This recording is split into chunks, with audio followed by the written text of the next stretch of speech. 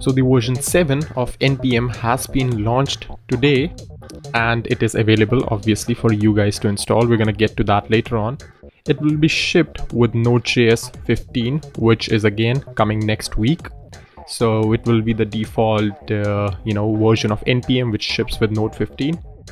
And just usual, because this is a major upgrade, it comes with a bunch of new features and a little bit of breaking changes.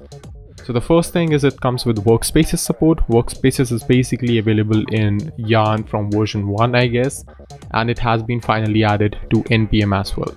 The idea for Workspaces is just to have a convenient way of maintaining a mono repo with a lot of, you might have used file structure which includes a client and a server folder. So it helps you to manage all the package dependencies and node modules, which are common modules at the top.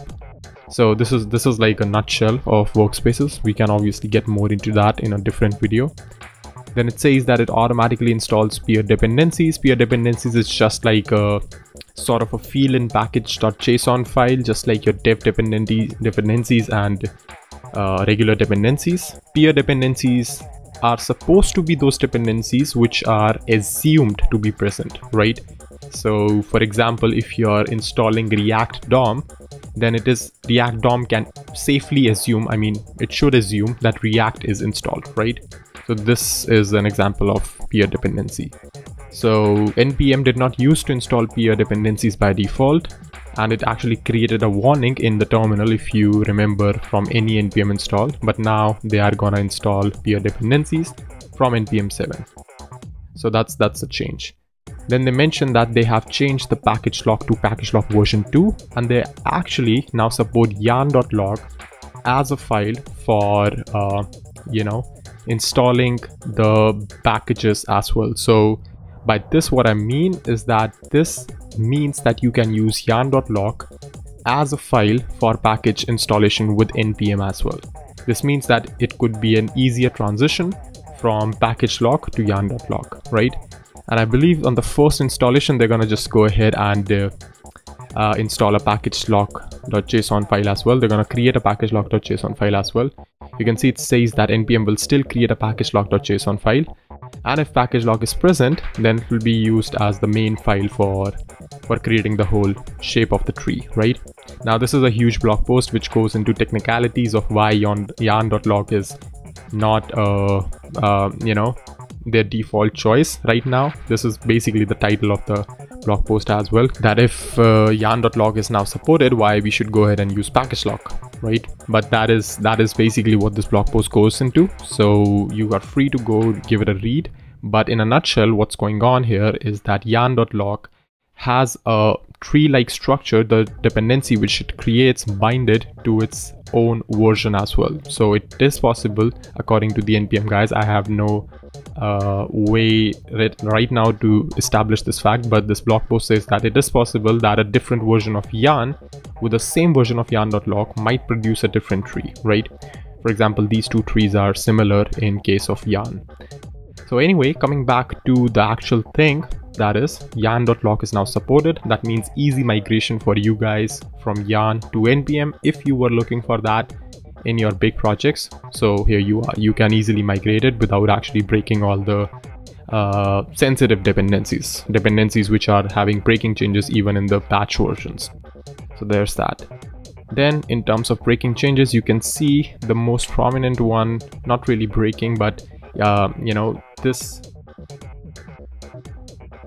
is that npx has been completely rewritten to use npm ex exec. That means this is also something which is available now, just like we have npx to run commands which are not available, not installed on your system, but you still want to install and run those packages. So you can see that npm is not marked as latest, so that means you cannot really install it like you would do with npm install glatest. You have to install it like this, or you have to wait for installing node 15. Because node 15 right now is not available, we're gonna be just going ahead and installing it like this. So yeah, let's just go ahead and take a look at my npm version as of now, npm and node. So I'm running a pretty old node version, 13.5, 15 is around the corner. So let's just go ahead and anyway, first of all, install npm 7, I'm gonna need sudo with this because that is the way it is configured on my system. You might or you might not need sudo, right? So you can see that we have a little bit of problem, so we're gonna go a little bit reckless and all right, so I guess I screwed up something, so let's just go ahead and screw up another version instead. So I'm gonna go ahead and run the same command, but this time with force, so that we recklessly modify the system, right? So now if I go ahead and write npm v, we get number 7 as a dependency, and our node is gonna be 12.8, right? So let me just go ahead and create npm 7 as a directory.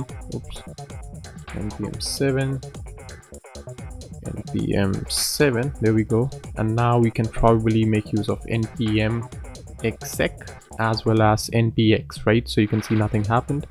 Similarly with npx, but if I try npx http server, you're gonna see that it now prompts me to install first of all, right? Earlier that was not the case. Earlier it used to just go ahead and download that. So this is a new feature in node 7, not node 7, npm 7. And similar thing with npm exec also, http server. This is just gonna work just like npx, right? So now if I say okay to proceed, it's then gonna go ahead and install that. So this is why this was in a breaking change, right? Now if I go ahead and do this again, it does not happen because that is already available in the global cache, so it just reuses that. That is like one of the way npm works right now. I would highly recommend you to not do this because, you know, this is just basically screwing up with your system. You don't want to do it if you do not have a sort of a version management system like this, because for me, I can just go ahead and now switch to version 14 and this should work out of the box for me. I'm back with a stable npm and a stable node.js one. So yeah, that's pretty much it for this video. Hopefully you're going to be enjoying npm and npm 7 features as they come out with node 15. That's all for this one. Let me know what's the best one according to you, what you're going to be using the most. That's all for this video. I'm going to see you in the next one really soon.